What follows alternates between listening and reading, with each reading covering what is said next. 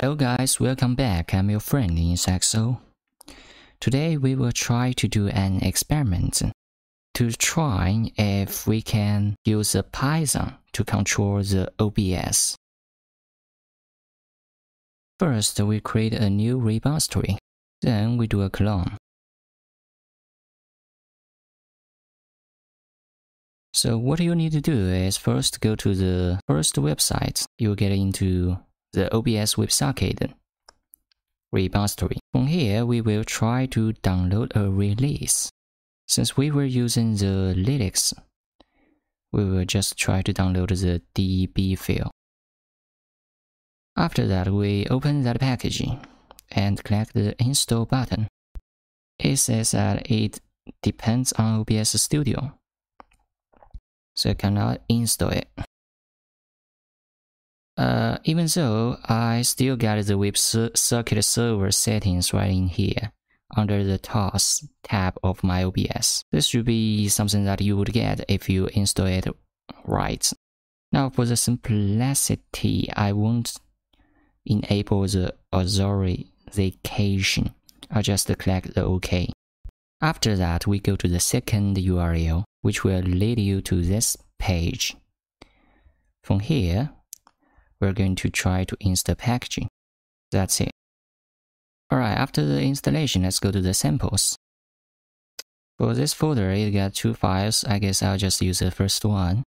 We copy it to our main py file. Let's try if we can run this file. It says that connected. It got the default port 4444. We didn't set the secret. We didn't set a password, so it's okay. But the problem is, how can we actually interact with OBS or control our OBS? Let's go to the second one. I'll just do a copy again. Okay, for this one, it says WebSocket.call, call the request, get scene next. It get all those scenes. And for each scene in those scenes, we can get the LAN. We can print it out, and in the end we can set to that scene. Okay, let's just run this file. Let's just print out the LAN of the scene with two new lines around it, so we can see it clearly. Now you can see we got a scene which called a scene. That's not new. Let's just add another scene. For this scene, I'm going to call it A, B, C, D. It's just an empty scene. I don't care about that. Let's just run this software again. Now you can see instead of the scene, we got also A, B, C, D. So that's cool. At least we could get some information from our OBS. Yeah, but the problem is, how can we actually control our OBS? Well, we do this by simply doing a WebSocket call. Let me write it down. Call request that here's the scene. Under the request, we got many different functions to use. For example, this one, create scene. We can create a scene, oh my god. Or delete a scene item. Or we can get a current scene. Or we can get the recording status. I think this is very important. Because sometimes you want to know whether your OBS is recording or not. Okay, enough gets. Let's call the set mute. We can actually disable the audio channel of our OBS for some microphone, for the microphone that you want to disable. And also we can set the value of your audio channel.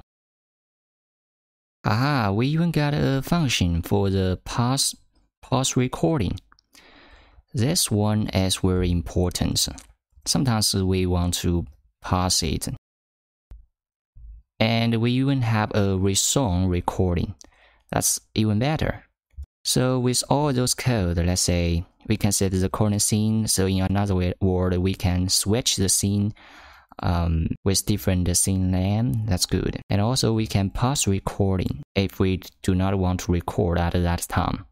For example, for this case, I'll just call the pause recording for 2 seconds, then make it back. That's right. That's awesome. That's all I could say. It's awesome.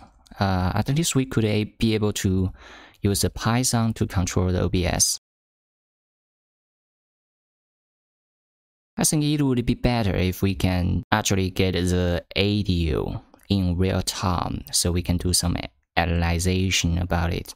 That'd be awesome. I don't know if I can do that, but for this video, for this tutorial, or for this experiment, it is done. Okay, thank you for your watching. I will meet you at the next video.